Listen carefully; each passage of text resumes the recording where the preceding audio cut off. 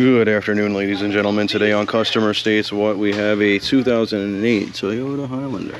So customer states that they have a no start condition. Well, we started the vehicle and I can't recreate it. We test drove it, shut it off, started it again. Couldn't recreate the customer's complaint. Look around, yes, of course we got some shark piss. It's 2008 with damn near 250,000 miles on it. Of course the brake fluid is going to look like that. And what multi-point wouldn't be special without some freaking FIFA action? Of course. Hardware is in crisis. There's rust everywhere on the hardware. If there's rust up here, that's only going to be a telltale sign of what's underneath. You know what comes next. Well, let's take it up top. So now that we have taken it up top, we're going to look around a little bit. Oh boy, yeah, we got flavor, and then, oh, look at that. Looks like they've been to the beach.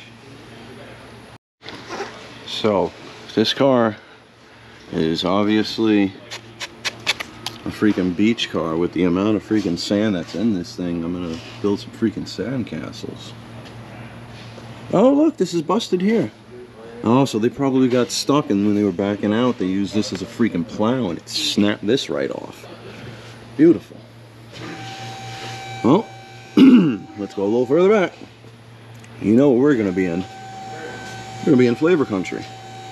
Uh-oh. That backing plate is very, very not good. Bad English. I speak English and bad English. But yeah, the flavor is intense. It's very encrusted there. Oh boy, this side's worse. Wow, this side is much worse. I can tell you this much. This side faces the ocean. Wow. Whoa, uh-oh. Flavor chips that are some ugly flavor. Bushings that are looking like they've seen better days.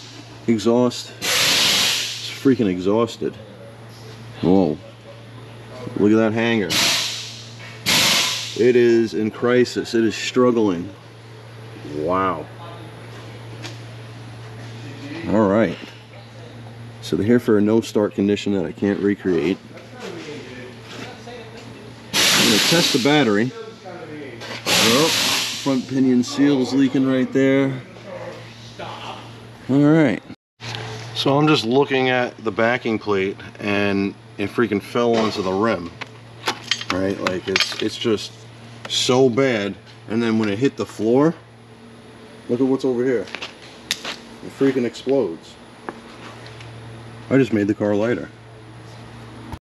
So now that we took it back down, guys, that was some oogly boogly stuff that we saw underneath there. Well, the no start condition, they do have immobilizer codes.